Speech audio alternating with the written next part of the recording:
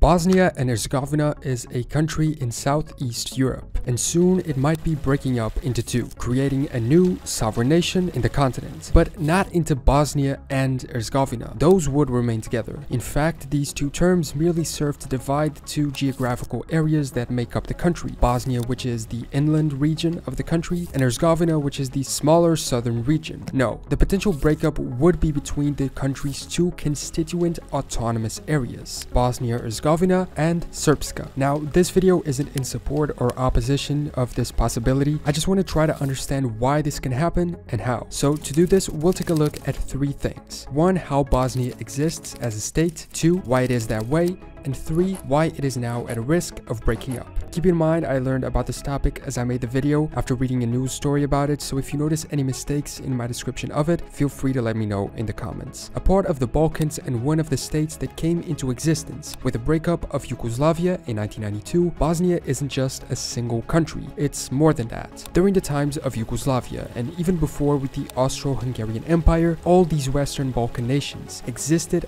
under the same union. Even if they had internal borders, this caused the mixing of various nationalities and ethnicities within the same territories, and Bosnia was one of those. So we need to understand that today, the country is home to 3 main ethnic groups, the constituent peoples of the country according to its constitution. They are the Bosniaks, which are the largest group, the Serbs, which are the second largest, and the Croats in third. Bosnia even has a 3-member presidency made up of 1 member from each of the 3 major groups. However, the central government's power is highly limited as the country is largely decentralized, and it is made up of 2 autonomous entities, which represent the 2 major ethnic groups, the Federation of Bosnia and Herzegovina for Bosnians and Croats too, and the Republika Srpska. Oh, there's also this third very small one called the Briko district, which is ruled by both the Federation and the Republic together. Before it was created, 48% of its territory was part of one and 52% of the other, but it seems to be more of a shared internal border region from what I could understand, and it also unites the 2 halves of Republika Srpska. Together, these 2 make up Bosnia as a country. The 2 regions are given wide autonomy, but keep some joint institutions, including the army, the top judiciary, and the tax administration. So why is it like this? We don't have many countries, or even any other ones I can think of, that are divided like this. It all seems to come from a specific historic event, the Bosnian War. The war was part of the breakup of Yugoslavia, a Balkan union that consisted of the current countries of Slovenia, Croatia, Bosnia, Serbia, Montenegro, Northern Macedonia, and Kosovo from 1918 to 1992. When it began breaking apart and following the Slovenian and Croatian secessions, Bosnia decided to hold a referendum and declare independence as well. But there was an issue. The 3 groups we saw earlier were already the main ones. In addition to their nationality differences, there were also religious ones, and each of them wanted something different out of this situation. The population was divided into 44% Bosniaks, many of which Muslim, 33% Serbs, many of which Orthodox, and 17% Croats, many of which Catholic. While the Bosniaks wanted an independent Bosnia focused on their nationality, the Serbs that lived in the area did not, either wanting a solution that granted them full autonomy too, or to remain in union with Serbia, which was still part of Yugoslavia, while Croats also wanted their autonomy or independence, or even an eventual union with Croatia. This disagreement then escalated into an all-out, very aggressive war. I won't get into the details of the conflict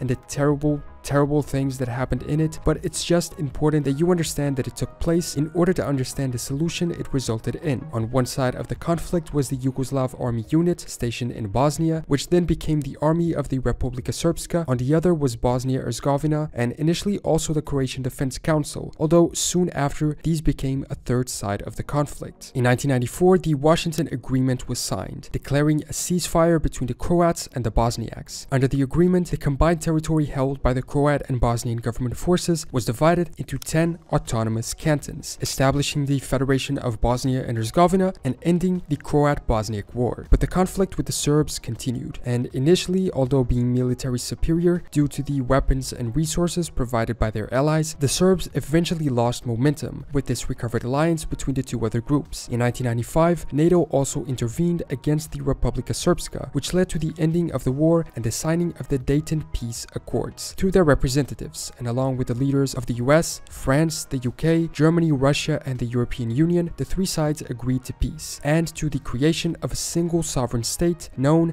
as Bosnia and Herzegovina, but composed of two autonomous parts, the largely Serb-populated Republika Srpska and the mainly Bosniak-Croat-populated Federation of Bosnia and Herzegovina. And so it has remained over the past 26 years up to today. The Bosnia-Herzegovina part of the country is still divided into these 10 cantons, each with a Croatian and Bosnian name, and where the balance of percentage of each people varies depending on the canton. While the federation remains divided into the 10 cantons, the republic is fairly centralized at an internal level, only then being divided into municipalities. In the Federation of Bosnia-Herzegovina, 70% of the people are Bosniaks, 22% Croats, and 2% Serbs, a total of 2.2 million, while in Republika Srpska, 81% are Serbs, 14% Bosniaks, and 2% Croats, a total of 1.2 million. The areas of the two regions are roughly the same, 26,000 square kilometers for one and 25,000 for the other, although only the Federation has access to the sea. The Republic is landlocked and also separated in half, with that third, Brčko district, joining the two halves. So now that we've understood how the country exists, and how its territorial and political division is, and why that is the case, why is the solution at risk of coming to an end, and why are these two constituent parts of the Federation at risk of separation? On November 2nd of 2021, the chief international representative in Bosnia issued a warning that the country is at a real risk of breakup, and even worse, a potential risk of return to conflict. In a report to the UN Security Council, Christian Schmidt said, "The prospects of further division and conflict are very real if the Bosnian Serb leader withdraws Serb troops from the Bosnian army and creates a separate Serb force." It's important to point out, however, that the Serb leader rejected the idea of leading a separatist movement, and some say this is being used as a pretext to turn away attention from the other important issues the country leaders have been struggling with. But it seems that, at least according to the news sources I read, again, I have no first-hand information on this issue, but they state that for the past years, the Serb representative of the three-party presidency has been advocating for the separation of Republika Srpska and potentially its union with Serbia. And according to these same news reports, the leaders of the Republika Srpska have pledged that their local parliament would, by the end of November, declare the creation of its own army, intelligence unit, tax authority, and judiciary. If this threat is real, and it is in fact carried out, then the only three common aspects uniting the Federation of Bosnia-Herzegovina and the Republika Srpska would disappear, and there would be nothing uniting them, effectively creating a new country in Europe. Assuming they would remain independent, being successful at doing so, and not choosing to unite with Serbia, who, along with Russia, seem to be among the countries the local ruler counts as his allies. This new country would have a GDP of 6.7 billion, subtracted from Bosnia's current 21 billion. International peacekeeping duties in Bosnia are currently the task of a European force that is only 700 soldiers strong, and the 1995 peace deal is always under observation by international representatives such as the one who wrote this report. The mandate for the EU force was up for renewal recently, and it was only passed by the UN Security Council with the removal of this warning report from its text. Otherwise, Russia threatened to veto it, apparently in an effort to undermine the UN representative's authority in observing the keeping of the peace deal's terms. Whether internal and/or international diplomacy will be enough to cool down the tension in Bosnia and prevent its breakup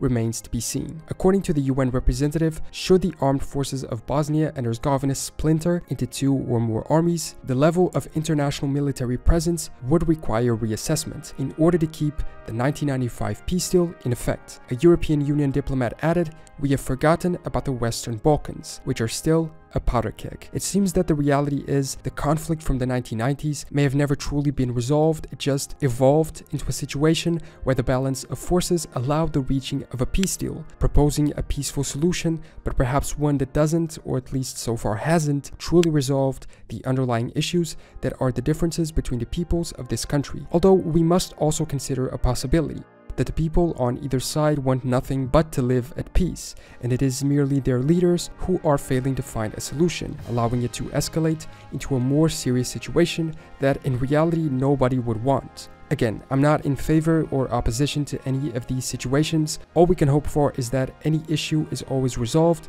through diplomatic means and no military conflict arises from them. resulting in the best possible situation for all the peoples that live in the area. Thanks so much for watching this video. Did you notice any mistakes in my description of this topic? Do you have any additional information about it, or do you have any opinions about it? Let me know in the comments below. Remember to subscribe if you want, and I will see you next time for more general knowledge.